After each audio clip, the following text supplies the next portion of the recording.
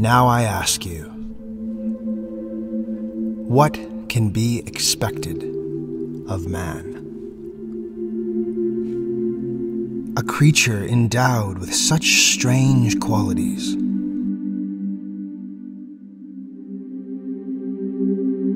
You could shower him with every earthly good, drown him in happiness over his head, so that only bubbles will spring up on the surface of this happiness, as on water. You could give him such economic prosperity that he'll have nothing left to do but to sleep, eat pastries, and busy himself with assuring the continuance of world history. And even then, out of sheer ingratitude, sheer nastiness, he will commit some vileness. He'll even risk his pastries and deliberately choose the most pernicious nonsense, the most uneconomical absurdity, solely in order to inject his noxious, fantastic element into all that positive, sensible, so-called sensible, bliss. He will insist on clinging precisely to his own fantastic dreams, his most vulgar folly, solely in order to confirm to himself, as if this were indeed so necessary, that men are still men, and not piano keys, which may be played by the hands of natural laws themselves, but which are threatened by this very playing to be brought to a state where it will no longer be possible to wish for anything outside of graphs and schedules. But even that isn't all.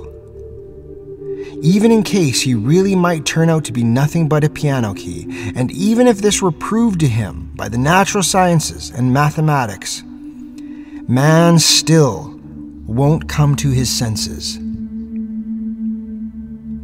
and will do something deliberately contrary, solely out of ingratitude, and to insist on his own way.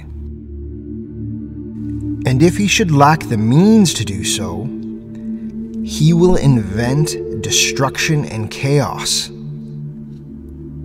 He will invent a variety of sufferings and will have his own way, no matter what.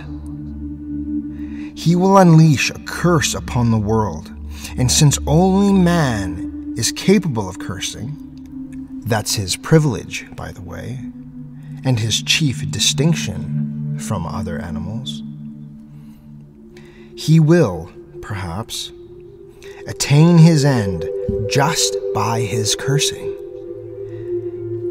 In other words, he will prove to himself that he is a man and not a piano key. If you will say that all this, the chaos and the darkness and the curse, can be calculated according to a table, so that every possibility of advanced calculation will stop it all, and reason will retain the upper hand, then man will deliberately go insane for the occasion, precisely in order to have no reason, and still get his way. I believe this. I vouch for it, because all of man's purpose, it seems to me, really consists of nothing but proving to himself every moment that he is a man and not an organ stop, proving it at even the cost of his own skin, even at the cost of turning back into a troglodyte.